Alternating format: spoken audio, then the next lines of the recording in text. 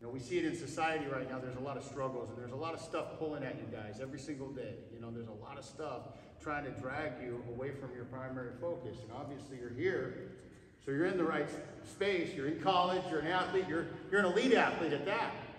In the best shape of your life right now. You have an opportunity to do big things. If you choose the path, it's not the path I chose. 19 years ago, I got sober from that homeless shelter. I spent 7 years locked up in prison. I've been to jail, and I've been homeless. So I know what real struggle is like. I know what struggle is, okay? So I've been through the depths of addiction. I've been through the struggle, and it all started with just making a few bad choices.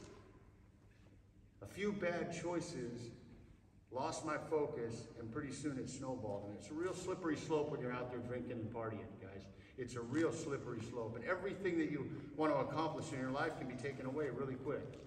For me, it drove a wedge between myself and my family. It separated me from the things that I loved, the goals that I had for my life, the aspiration. It separated me. It was the darkest days of my life. And it all started with just using a little bit of drugs and alcohol. And what I found out is I was an addict and I had trouble getting sober.